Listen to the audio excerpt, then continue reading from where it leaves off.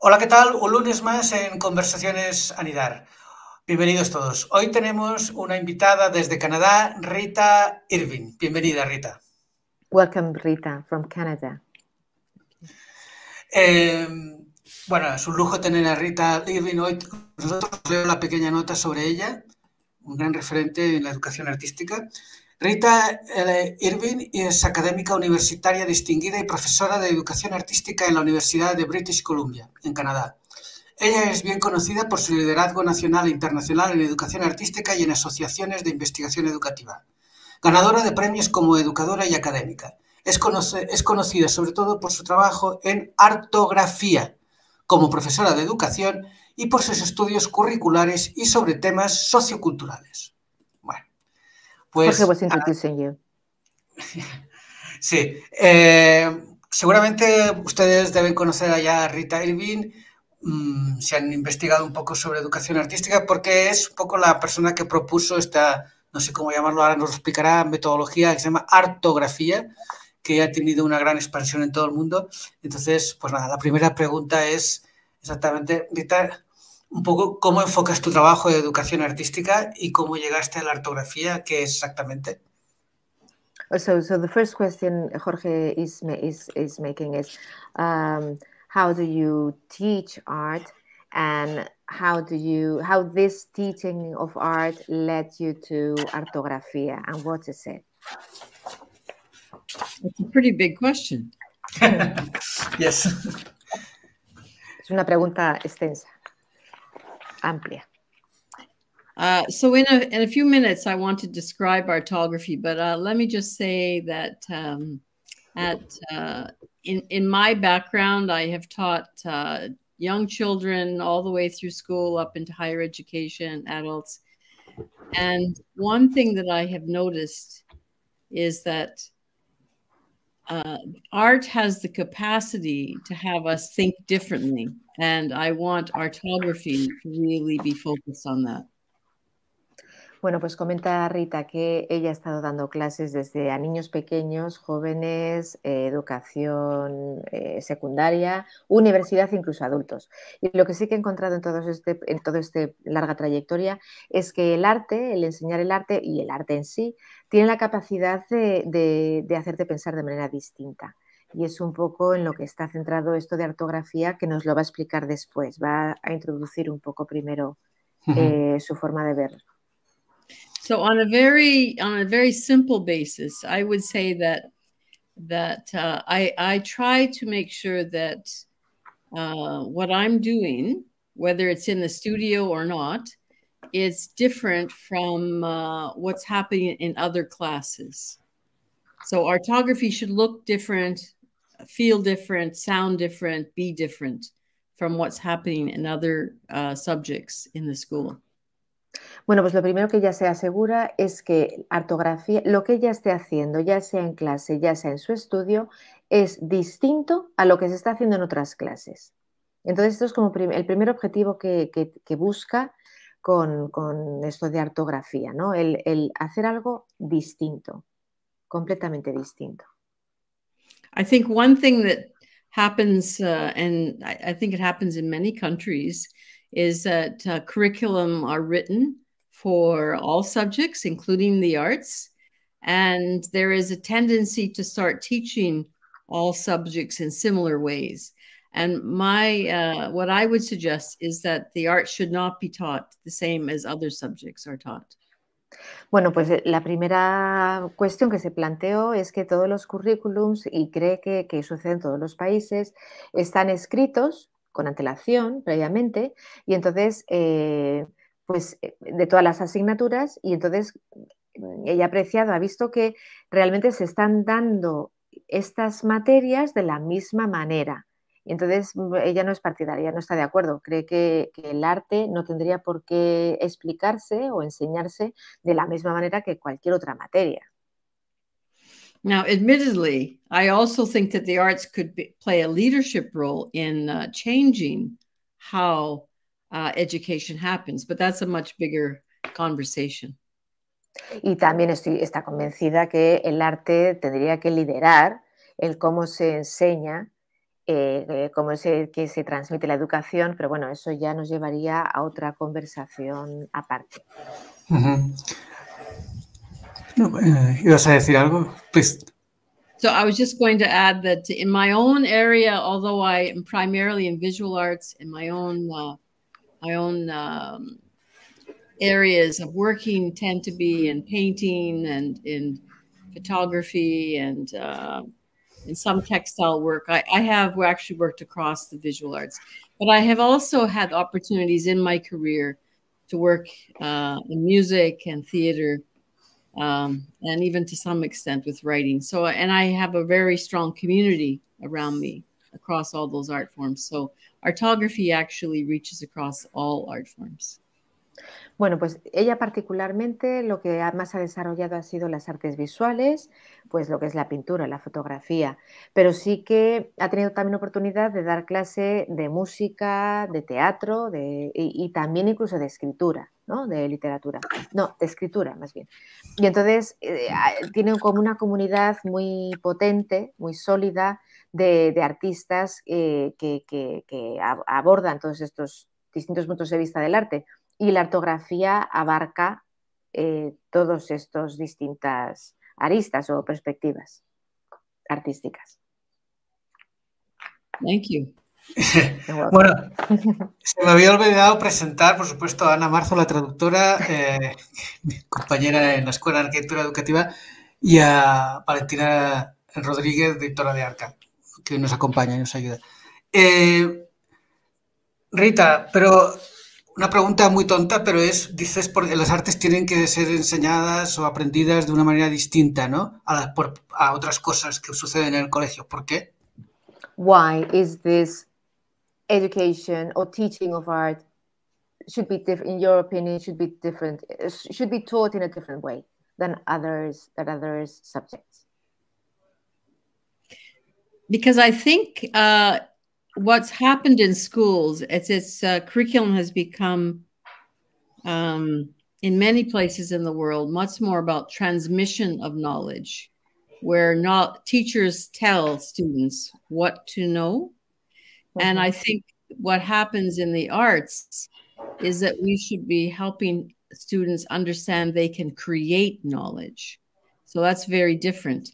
It's more about the idea that we can work together to create something new. Those are fundamentally different. Lo que dice Rita es que lo que ha encontrado es que realmente los profesores en los colegios, en el mundo en general, lo que hacen es transmitir conocimiento, ¿no? Entonces les están enseñando a los alumnos o les están diciendo a los alumnos cuál es el conocimiento que deben tener, que deben saber sobre algo. Pero ella cree que realmente en el arte también tendría que tener lugar el crear conocimiento, el hacer, que el alumno tenga confianza en que puede crear conocimiento, no solo aprender algo externo, algo que otra persona ha dado con ello, sino realmente crear. Y entonces cree que, en ese sentido, estoy diciendo mucho cree, el profesor y el alumno pueden ir de la mano para producir algo, no solo consumir conocimiento. Me ha quedado claro. Pero, y cuando dice Rita, que las artes deberían liderar el aprendizaje en la escuela, ¿cómo se lo imagina? So whenever you say that the art should be taking the leadership of this learning in schools in general, what do you imagine? What do you have in mind? How? Oh, well, I can dream big. Okay, good. puede pensar a lo grande. You know, if we actually took that seriously, the arts could be at the center of learning. They could be, you know, we can, and I should back up just for a moment. Although the arts are certainly about creating knowledge, there are times that we can learn in a very skill-based fashion. My concern is I don't want it to stay there.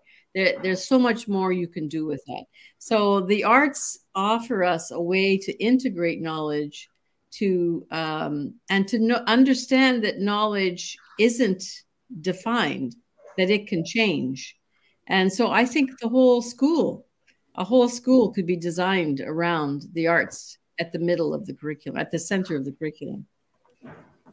Bueno, pues dice que puede pensar a lo grande y entonces que, bueno, realmente dice que el arte debería ser o podría ser el centro del aprendizaje en un centro educativo, que eso que comentaba ella de crear conocimiento, que sí que es verdad que hay veces que no está nada mal y que es necesario aprender a la vieja usanza, ¿no? Porque te están transmitiendo conocimiento y debes adquirirlo.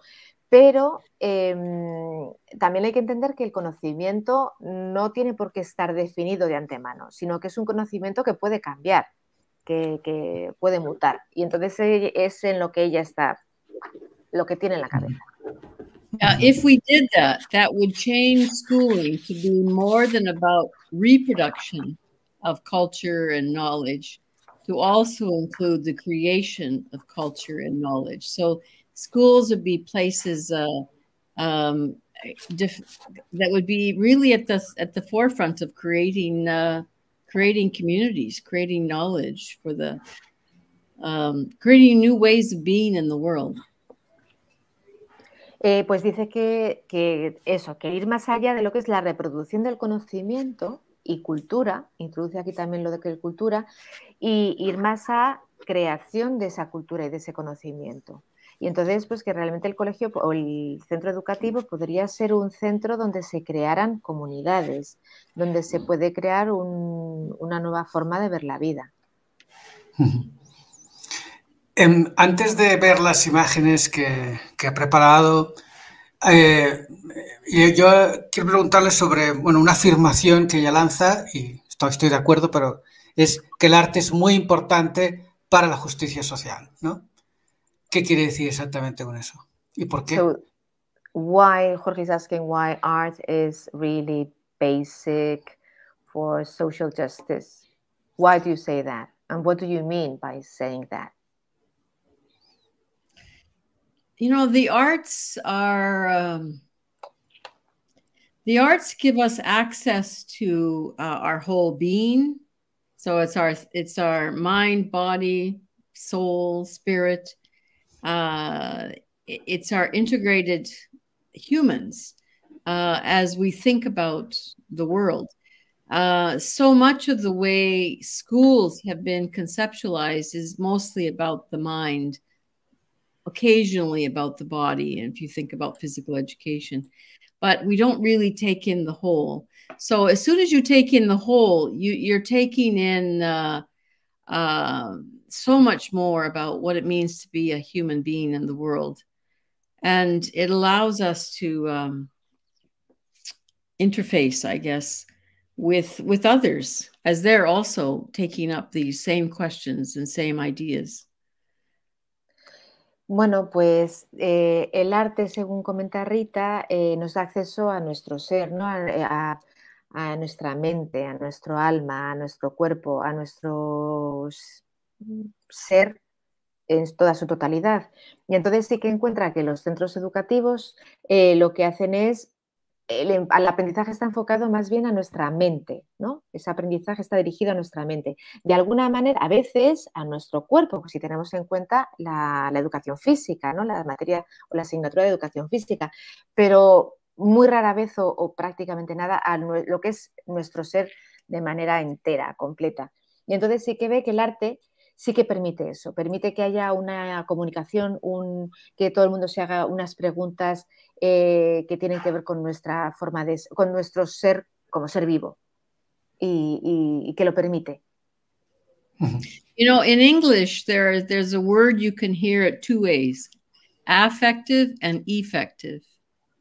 Sometimes they sound quite similar, but they're very different. So effective is very, it's about evidence. It's about, can it be measured? Can the impact of something be measured? And we hear a lot about effective schools. Are they doing what we ask them to do, and can that be measured? Affective, on the other hand, is much more about the feeling, about the emotion, about the how have I learned? What does it mean to me? what's the meaning to me and to my family and to my community? So it's much more about the meaning of something. So it's not that one is better than the other, but what has happened is that schools have become so consumed with the effective that we haven't given enough time to the affective. And I think the arts have such huge capability with the affective. Rita plantea que en inglés dice que hay dos palabras que son, una es como de manera afectiva y de manera efectiva. Y entonces marca la diferencia entre lo que es efectivo, que tiene que ver con evidencias, con resultados que se pueden medir, con un impacto que se está teniendo en los alumnos, que se puede medir y se puede ver si está mejor o peor, y que es un poco en lo que están basados los colegios ahora, o los centros educativos, pero nos estamos olvidando un poco de la parte de afectiva, no efectiva, sino afectiva, que tiene que ver con las emociones, con los sentimientos, con cómo estoy aprendiendo. Y que tiene más que ver con el significado, con qué significa esto que estoy aprendiendo para mi familia, para mi forma de vivir. Y entonces cree que el arte tiene más que ver con esta parte afectiva, que nos estamos olvidando de ella, por otro lado. Muy interesante, ¿no? Este juego de afectivo y efectivo. Rita, si te parece, ¿nos quieres mostrar las imágenes? So ahora, maybe if you can show us the presentation you have. Ok, entonces Valentina, por favor, gracias. Yeah, that's just my title page. So ese es el título, donde se ve que es profesora en Vancouver. So I hesitate to define anything with art, but I thought for myself, with artography, I would share some concepts that are very important. Bueno, pues le da como miedo o no le apetece definir realmente cosas que tienen que ver con el arte, ¿no? No quiere meterse en ese jardín, pero sí que ha puesto aquí en esta diapositiva una serie de conceptos que sí que tienen que ver con artography, ¿no? Entonces, pues experimentar, relacionarse, llegar a ser, materialidad, compromiso, proponer. Can I just go back to that slide briefly? So what I want to emphasize in these concepts is, like, for instance, if I take the word emergence, it means that when we're working with artography, ideas or concepts emerge. They come up. I didn't know that they were going to be there when I first started. And this is something that happens in art. Por ejemplo, emerger, ¿no? La primera palabra el primer concepto que indica o que tiene que ver con la ortografía, pues son ideas que yo no sabía que estaban ahí y que emergen, que surgen. Living inquiry, that's about that we have our questions and we continue to live with them, and we keep questioning and searching and thinking and questioning and searching and thinking. So you continue to live your inquiry. Bueno, pues aquí el hecho de estar viviendo y hacerse preguntas continuamente, ¿no? El preguntarse, el buscar, el seguir preguntándose, y que tienen que ver con el arte. Relationality means that it's very important how we are with others, how concepts relate to one another.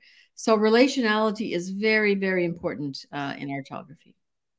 El hecho de relacionarnos, ¿no? El relationality es un poco cómo nos relacionamos con otros, cómo los conceptos se relacionan entre sí también. Y entonces dice que esto es básico, que esto es muy importante dentro de artography.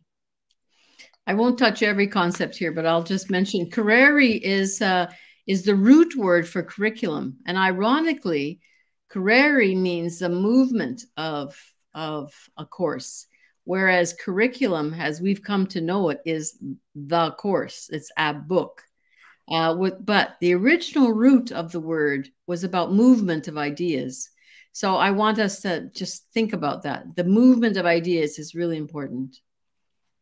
Y currere o correre dice que es la raíz de currículum. Y entonces que es curioso porque esta palabra significa movimiento en curso. Mientras que currículum, que todos lo conocemos, pues es realmente o sea, como el resultado, ¿no? El libro, algo más estático. Mientras que esta palabra que he elegido tiene que ver con el movimiento de ideas, es mucho más dinámico. And the idea of concepts as methods, you know, like if you're going to research with orthography, yes, you could use social science-based methods like interviews, observations. You can use in art, you can use the various methods of how you work with materials. In teaching, you can work with whatever you are. But what's most important are the ideas.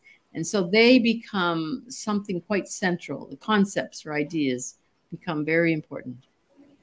Bueno, pues luego también lo que son los conceptos como métodos, ¿no? En ortografía puedes trabajar con muchísimos métodos, puedes hacer entrevistas, puedes incluir ciencias sociales, puedes incluir muchas materias, pero realmente lo importante son las ideas, ¿no? Los conceptos. And the last one I'll just share here around propositions is many times we set an objective or we have a research question. Although you could do that in orthography, what's probably a better way to proceed is to propose a direction, to propose an experimentation, to propose to search out something. And from there we see where it takes us. Y luego el último concepto que quiere comentar es el de el proponer, ¿no? Proposiciones. Y entonces que más allá de lo que es el objetivo o la investigación de algo, o bueno, dentro de ese proceso, lo que le interesa es eso, el proponer una dirección, hacia dónde vamos a ir, sin saber cuál va a ser la meta, ¿no? Y entonces el proponer un experimento o experimentar algo. Okay, let's move to the next slide. La siguiente, aquí. So in the early days of orthography, the ART stood for Artist, Researcher, Teacher. And the / referred to that kind of a folded space where you could move in between those identities. You could kind of move backwards and forwards, I'll say. Bueno, pues en los inicios de lo que era ortografía, la A, la R y la T, A era por artista, la R por investigador y la T por profesor. Y entonces están esas separaciones entre las letras, porque puede irse desde artista, investigador, profesor, no tiene por qué ser ni un primero, segundo, tercero, sino que se entremezclan. Puedes ir de uno a otro constantemente. This was very important at the beginning and perhaps is still important to many people because I work with a lot of art teachers, even art students, and that's at all age levels, where either the artistry or the teaching learning take prominence and maybe the other is even forgotten. I work with a lot of art teachers that in time they become so consumed with teaching, they forget that they're artists. And then I work with artists who forget that they're also teachers.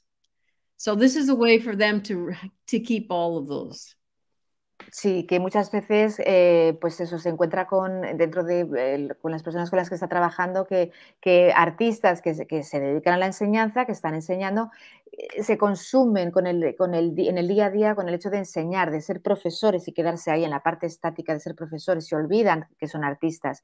Incluso puede pasar también lo contrario, que hay artistas que se olvidan de que tienen que enseñar al alumno, ¿no? Y entonces, bueno, pues eso está ahí porque para mucha gente es importante el tenerlo claro, ¿no? Que puedes ir de uno a otro. Now, admittedly, ART was convenient in English to make orthography and art, right? ART. So I don't want people to get stuck on that because then it becomes too defining. That's why I say it's more than that, because it could be other identities as well. Pues en inglés, claro, ese acrónimo de A para artista, R de investigador y T de profesor, en inglés nos viene muy bien porque, claro, significa art, arte, ¿no? Entonces nos viene muy bien. Pero sí que ella quiere ir más allá, no pretende quedarse ahí, pretende que ortografía sea más que eso y no quedarse en una definición tal cual. in more recent years, I have been concentrating a lot less on the identities and much more on the movement of ideas, what is dynamic here. And so for artists, it's about creating, it's about making, it's about doing something. So for researchers, it's about the inquiry, it's the kind of living inquiry. And for teachers, learners, it's really about the co-learning together. Y entonces ahora, estos primeros, los inicios de artista, investigador y profesor, ART, este acrónimo, ahora, que antes tenía mucha importancia, ahora en estos últimos años están trasladándose a nuevos conceptos que tienen mucho más que ver con el dinamismo. Con, por ejemplo, artista, que tiene más que ver con crear, que son los conceptos que aparecen abajo, o el investigador, claro, que se está preguntando, tiene más que ver con esa parte dinámica del preguntarse día a día, o profesor, que tiene que ver también con el aprendizaje, el trabajar en equipo y aprender unos de otros. Entonces deja de ser algo más estático para ser un movimiento de ideas. Okay, next slide. Oh, you can't see that very well. This is just my the Artography website and my own website, in case you would like to look them up. Let's go to the next slide. This is just the Artography website. If you want to go to it, I would point out that you could look up the Artography-related publications. And then the Mapping Artography project is an international project working with teachers and learners, where we've all used walking as a method for thinking about our what is culturally significant in each of our sites. So, if I understood well, that you use walking to think about, can you repeat this last part, please? We use walking as a lot of artists are using walking now. A lot of philosophers have used walking to think about their work. So we're saying that even teachers and learners can walk, and as they're walking, they can be thinking about what it is that they're learning. So at each of the sites, we use walking in a very predominant way. Walking as going. Yes. Sí, okay, sí. Vale. No, estoy un poquito espesa, perdón. No, pero es que ya sé que es raro, pero... me ha chocado. Sí, pero a ver, entonces lo que está comentando es que realmente como estamos en este dinamismo, estamos en esta parte dinámica de lo que significa ortografía, pues está comentando Rita que es importante el hecho de caminar. Y entonces, como cuando estamos caminando, claro, estaba diciendo, a ver si es otro concepto que se me está escapando, pero que claro, pues todos cuando estamos caminando, pues como que vas pensando y vas dándole vueltas a todo esto que te vas imaginando, y entonces, bueno, pues como que es una parte importante del proceso de creación, de que te vayan ocurriendo cosas y preguntas en ese proceso de caminar. Sí, Ana, esto del andar, walking, ya land art y un tipo de artistas que trabajan en el paisaje o el recorrido de la ciudad, ¿no? Como los situacionistas. Entonces, es un desarrollo de eso. Please, Rita. We'll go to the next slide. And of course, if you're interested in my work specifically, there's my website and you can look that up. Let's go to the next slide. So what I wanted to do now is just to give you some examples. So in one of my artography classes at UBC, I worked with, I'm going to share slides from two of my students who are both art educators who will eventually, I think, work in teacher education. Pues ahora en estas siguientes diapositivas lo que voy a enseñar son trabajos de alumnos míos que son pues ahora mismo educadores de arte, y entonces, bueno, voy a mostrar un poco qué trabajos realizan. So Ken Morimoto took on as his kind of inquiry, his artographic inquiry, to think about, to study his relationship with time. And what he did is he took a photograph every hour of the day for as you can see, for 5 days in September. And then in a particular computer program, that what it did is it collapsed those images into this timeline. So this is what those 5 days looked like. Bueno, pues Ken Morimoto es uno de los alumnos, educador de arte, y entonces realmente está en la parte de investigación, preguntas que se hace, Ken, y entonces su relación está investigando sobre el tiempo. Entonces, en esta obra que estamos viendo, lo que hizo fue 5 días de septiembre, hizo fotos cada hora de ese día, y entonces luego con un programa de ordenador como que unió todas estas fotografías en estos 5 distintos días, hizo como una especie de línea del tiempo. Y entonces el resultado son estas fotografías que han resultado como bueno, se ven todas a la vez, ¿no? En esta misma imagen. And the next slide. So he did that in 3 months. So here you can see another 5 days in October. Now remember, it's the same thing, taking every hour of the day for 5 days, he took a photograph. Now, if you were to actually drill down into this, you would actually see the full photograph. But right now you're just seeing this. So it becomes like a barcode. You know, when you buy things at the store, you have a barcode.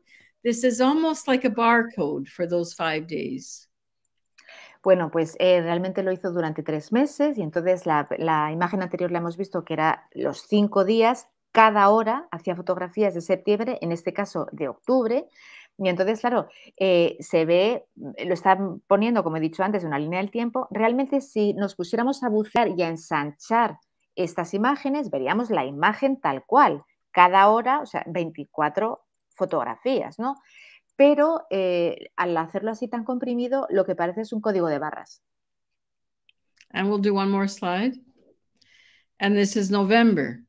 Now, of course, when you do this across 3 months and you start to see some patterns, but you also start to think about time differently. And you start to think about how do we collect information and how do we represent our lives? So a lot of questions come up about how we can portray how it is we're living and how we understand our lives.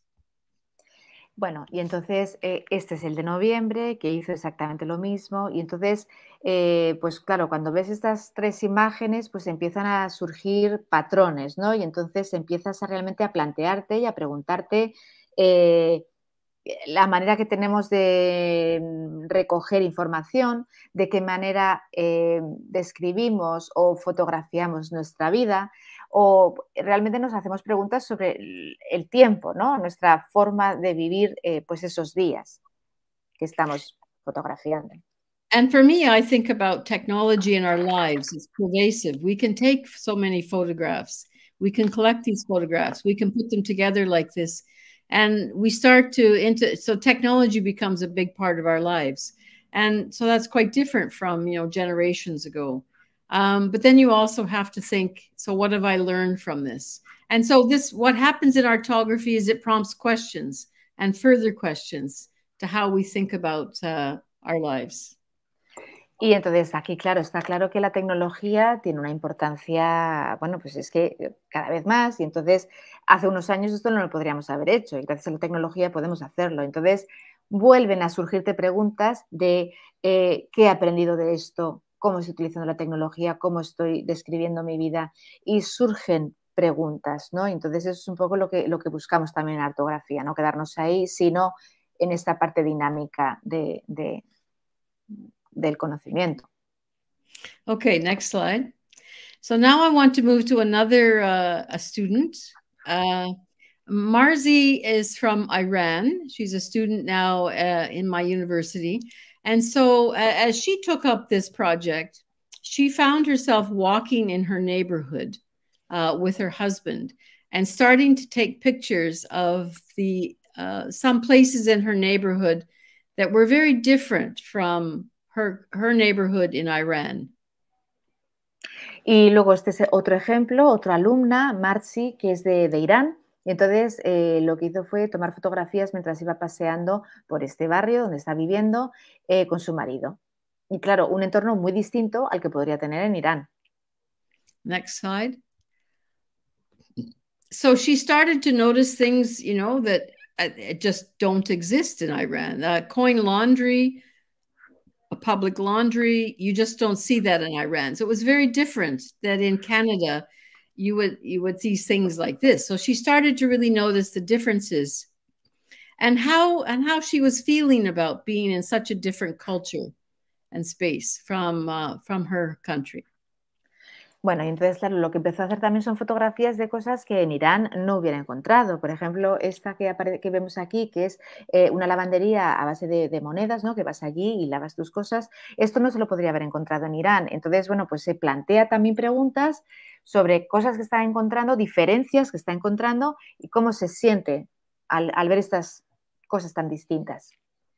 And I'm sure some of you will notice that although Canada is a bilingual country with English and French, in this sign, it's English and I think Chinese, because in the area where Marcy's living, there's a high proportion of Chinese.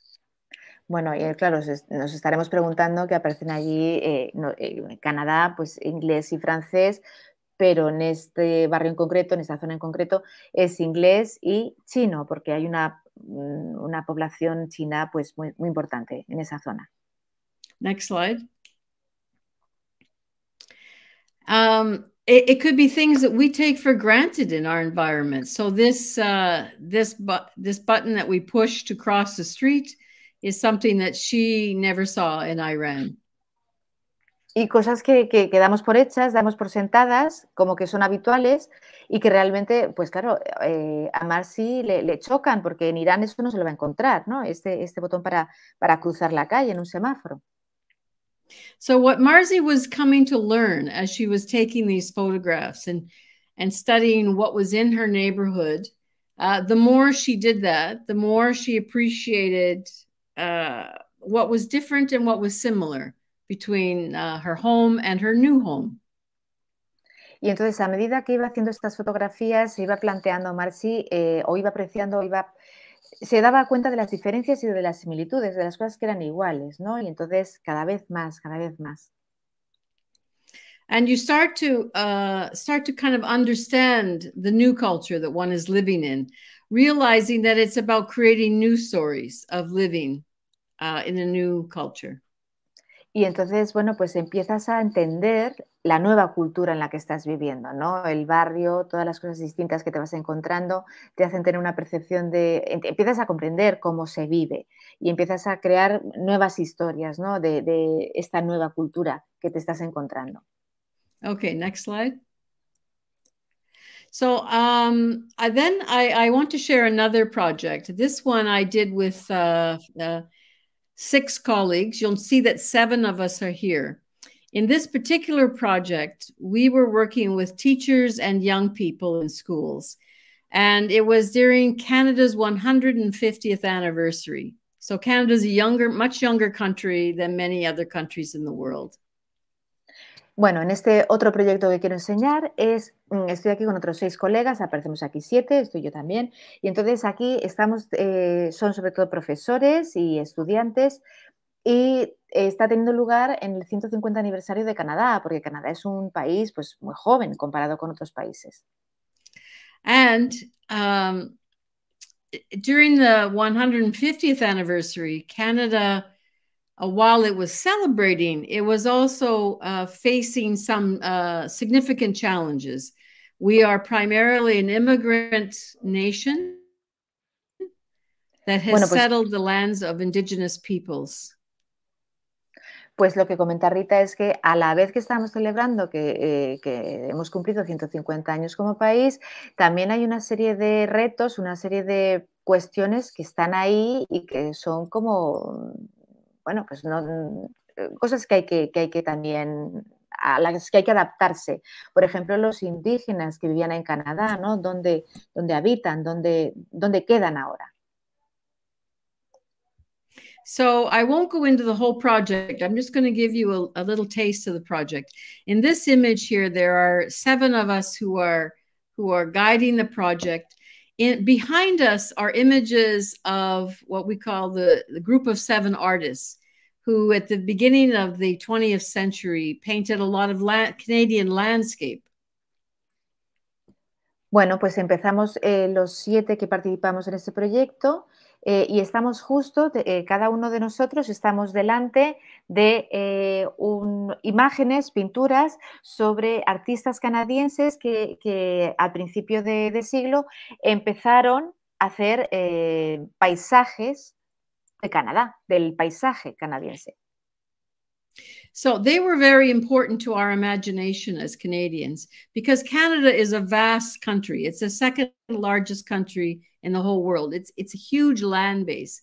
So our landscape is very much a part of our identity as Canadians.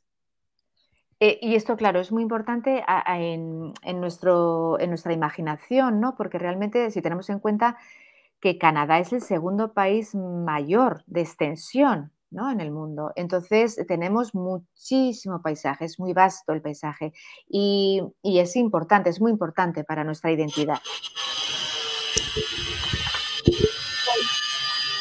So what you see in this image is each of us painted the image about landscape that was important to us, held it over our face, and in the green screen behind us, projected one of the Super 7 images.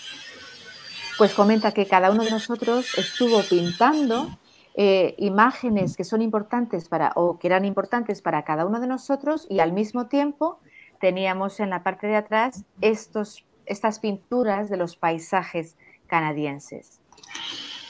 Rita, perdona, llevamos 41 minutos, como la conversación no puede durar más de 60, si acaba las imágenes en 10 minutos, si nos quedan los 10 últimos para hablar, se supone.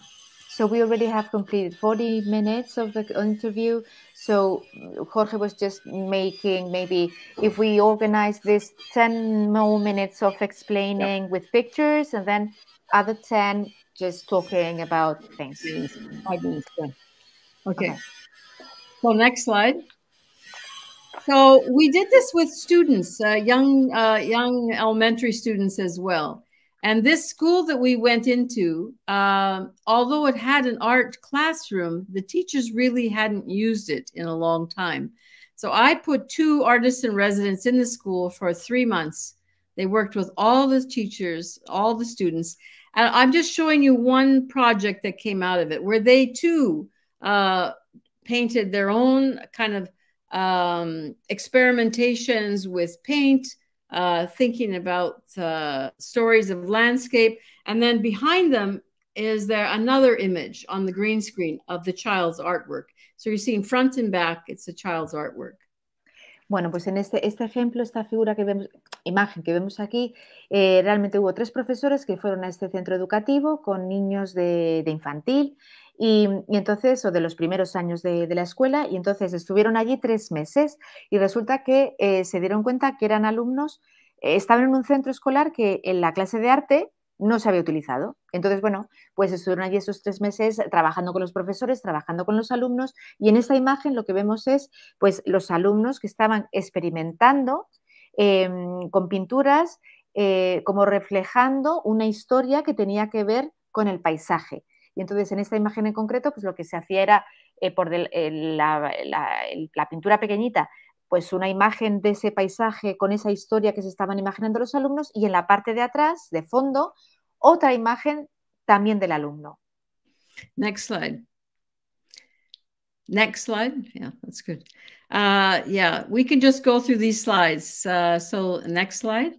Podemos pasar un And poco so con what's esta misma wonderful idea. about this is you see different children from different ethnic backgrounds, different, so you have a little bit of what they're wearing. You can see a bit of their culture. Now, at the end of this project, go back, stay on that last one. En la siguiente, en la que salen todos los niños. So at the end of the project, we were able to take each child in the school, make an image like this, blow it up to probably half a meter by 3/4 of a meter. And we lined the whole gymnasium of the school. And this was when they were celebrating Canada's 150th anniversary.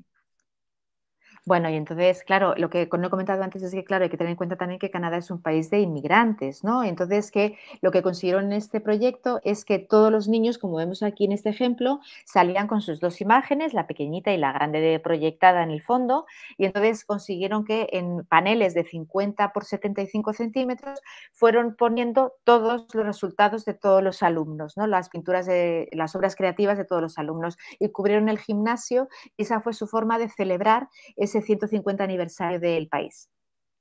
What you don't see here is all the questions, all the stories, all the inquiries that the students did about what does it mean to be a Canadian or to live in Canada. Claro, lo que no se ve aquí pues son todas las preguntas, todas las cuestiones que se iban planteando en el proceso, las historias que se iban inventando los niños, pues eso no sale aquí, ¿no? Pero eran preguntas, historias sobre qué significaba para cada uno de ellos el ser canadiense. Next slide. And then I just want to end with some images of my group there as we were thinking about the project. We went into a theater space and we drew on the floor some of the ideas, the themes that we wanted to think about. And we continued sorry. Aquí, en este último proyecto que quiere compartir con nosotros, estamos viendo cómo en un escenario estaban ideando un nuevo proyecto y entonces, bueno, pues estaban un poco, pues eso, imaginándose qué hacer, cómo hacerlo, y están aquí pues, el grupo de profesores viendo qué hacer, cómo hacerlo. Identidad, yes. Canadá, pedagogía, bueno. And this is a wonderful way to think, to kind of think out loud and to visualize and to be playful and experimental with what it is that kind of the data that we're collecting as researchers, but also to be as pedagogues, to be thinking visually. Bueno, pues esto es una forma fantástica de imaginarnos, de pensar en alto, de hacer pedagogía y de realmente, pues eso, jugar con lo que estábamos haciendo, divertirnos y bueno, y una forma de hacer pedagogía. And that's all of my slides. I want to thank you for listening. Again, my contact information if you'd like to contact me. Pues muchas gracias por escucharme. Aquí tenemos todos mis enlaces, correos electrónicos, página web para contactarme en el caso de que alguien esté interesado. Okay, I think we can take the slides down and just have our conversation now. I hope I gave you a taste of orthography. Sí, muchas gracias. Nos ha aproximado un poco lo que es la ortografía, nos ha quedado bastante claro. Y bueno, a mí lo que más me interesa es cómo esto se introduce en las escuelas y hay unas preguntas referido a esto. Es de Fabiola Uribe desde Bogotá, que es arquitecta que enseña arquitectura a la infancia también.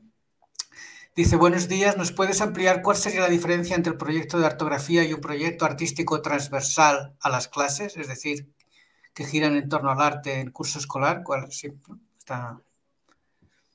Está clara, ¿no, Ana, la pregunta? Sí. Okay, so Jorge was asking first, I don't know, Jorge, dejamos tu pregunta para después. Bueno, está relacionada. Sí, ¿no? Es una pregunta de Fabiola, sí. Okay, Fabiola Uribe from Colombia was asking that how the difference between or how do you plan whenever you're having like an orthography project versus a transcurricular project in a school? Do you differentiate those? Do you do similar things? How do you approach each one of them? So I would approach it a bit differently. So in an orthography project, the teacher and the learner are both learning. They're learning together. So the direction for the project is open-ended. And you decide together on how in some aspects, how you're going to proceed. If that becomes too hard, then of course the teacher facilitates more. But there is a sense of co-learning together. So, sí que dice que tanto un proyecto de ortografía y un proyecto que puede ser transversal en un centro educativo lo lleva de manera distinta, porque, por ejemplo, ahora está explicando lo que es el primero, el proyecto de ortografía, entonces ahí en el profesor y el estudiante o el aprendiz están los dos aprendiendo. Y entonces llevan un proceso en común y es abierto, no sabemos el final cómo va a ser, puede acabar de 1000 maneras. Y entonces, hombre, si se pone complicada la situación, sí que el profesor guía un poco más, ¿no? Pero si están los dos como en el mismo plano, van un poco de la mano. And the one in the school, maybe it's more not so open-ended, maybe. Estoy preguntando y digo, y entonces en el del colegio es más cerrado. Do you know how you're going to end it whenever you're doing these other type of projects in a school?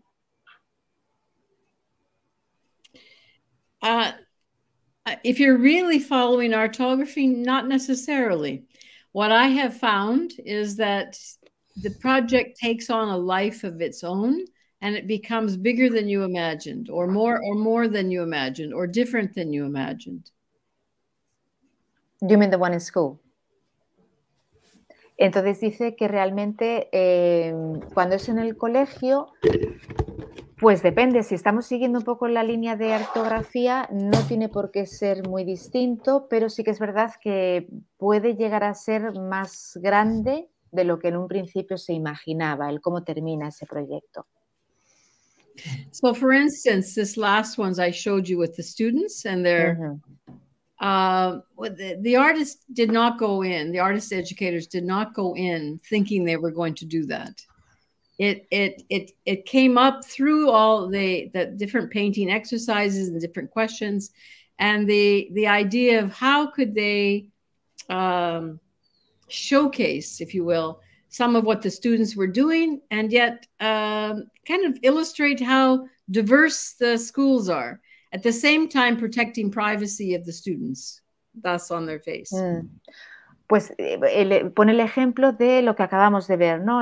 Cuando se celebraba en este colegio que hemos visto el 150 aniversario. Realmente este resultado final no estaba previsto al principio. Y entonces, de alguna manera, en el proceso creativo que tuvo lugar, pues el artista que lo estaba llevando, bueno, supo aunar el mostrar todo el resultado que se estaba haciendo con los alumnos y al mismo tiempo se le ocurrió esta idea de taparles las caras para protección de imagen, ¿no? Para que no se supiera qué niño era. Bueno, hay dos preguntas más, otra de Fabiola y otra de Gab Marín, que de alguna manera tiene algo que ver, ¿no? Porque dice Fabiola, ¿cómo realizas el trabajo previo de coordinación con los profesores? Y Gab Marín dice, hola, ¿cómo se conforma el equipo de trabajo de ortografía, ¿no? O sea, de cómo se conforma el equipo y cómo se relaciona con los profesores a la hora de trabajar en la escuela. Okay, so there we have two questions, but both of them are related. One is of Gab Marin and the other one is, again, of Fabiola Uribe. And both are saying similar things. It's like they're asking, how do you coordinate previously with the teachers? When talking about schools, about projects in schools, how do you coordinate with teachers? And Gab was asking something similar, which is, how do you create this team with teachers? Previously, how do you prepare them? O todo el equipo de ortografía, no solo profesores. Or all the group dealing with orthography or in orthography. So I think usually I have worked with the teachers on projects that they have done for themselves first. So the teachers understand it, how they would do it for themselves. Then they implement it. I don't, except for this project where we were really in the school. I've worked with other teachers who implement this without anybody from the university. They're doing it in the schools themselves. So you don't have any relationship before, or how do you? No, we could, but they don't have to have me. So in the ones I showed you, yes, I was involved.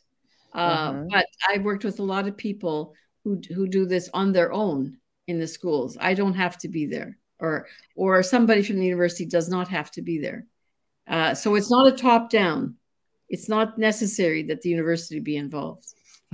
Está comentando Rita que en muchísimos casos En la mayoría incluso ellos no están involucrados directamente en el proceso. Son proyectos que realizan los profesores de manera autónoma, ¿no? Entonces los implementan y los llevan a cabo por su cuenta. Sí que es verdad que en este que hemos visto anteriormente, donde aparecen todos los niños con sus imágenes del paisaje, ahí sí que estuvieron involucrados y sí que estaban en todo el proceso, ¿no? La universidad, pero no tiene por qué. Vale, muy claro. Yo tengo una pregunta, bueno, cuando hay mucha gente que ha introducido un poco Artography, se ha inspirado en Artography para trabajar en las escuelas, todo tipo de artes, ¿no? Música, drama, teatro, cómics, pero ella conoce experiencias sobre arquitectura, aprendizaje de arquitectura o las artes del espacio dentro de la escuela. Okay, so you've talked about, different, not just visual arts, as you were saying, but also music, drama, even comics, Jorge said. But Jorge's asking, have you implemented something dealing with architecture, dealing with space, dealing with arts, dealing with space? So myself personally, I can't say that I've done that, but I'm aware of people who are very involved with thinking about learning spaces and how do we design learning spaces differently. So in an artographic learning space, it could be very much an open studio, or it might even leave the building. It might actually, be outside for that matter.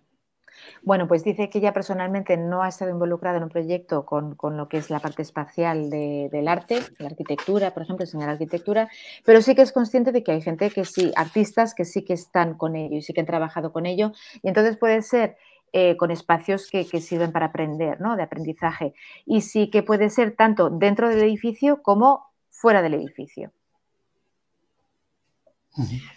In fact, I would say that one thing that I've learned over the years is that the more we change the learning space, the more opportunity there is to actually reinvigorate, to make the learning more interesting and more meaningful.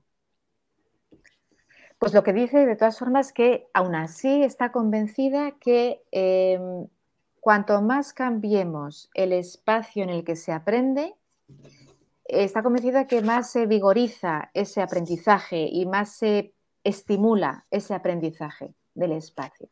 Yeah, so that can mean interrupting the space, it could be disrupting the space, it could be changing the space, it could be using different spaces. But if we stay in the same space all the time, it's actually not that good for learning.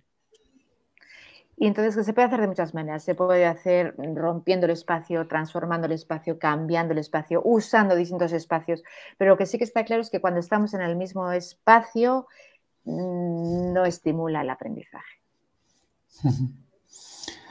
Nada, quedan solamente un par de minutos. Una última, te hago una pregunta. ¿La educación es un arte poética? Education is a poetry art. I like that. I like that, yes. The best education probably is. Dice que efectivamente que la mejor educación sí que lo podría ser. Yeah. O llega a ser. I mean, because you're teaching humanity in a very meaningful, very sensory, very perceptual, soulful way, and that's going to stay with the learner for a long time. Pues efectivamente dice que claro que si lo haces bien, pues estás realmente estás teniendo en cuenta la humanidad de ese ser humano que está aprendiendo, ¿no? Y entonces estás transformándole el alma, estás transformándole los sentidos, su sensibilidad, y eso realmente es un pozo que queda ahí y que va a estar durante, pues a lo mejor toda su vida. Muy bien, pues muchísimas gracias. Sí, dime. Can I just add one thing there? And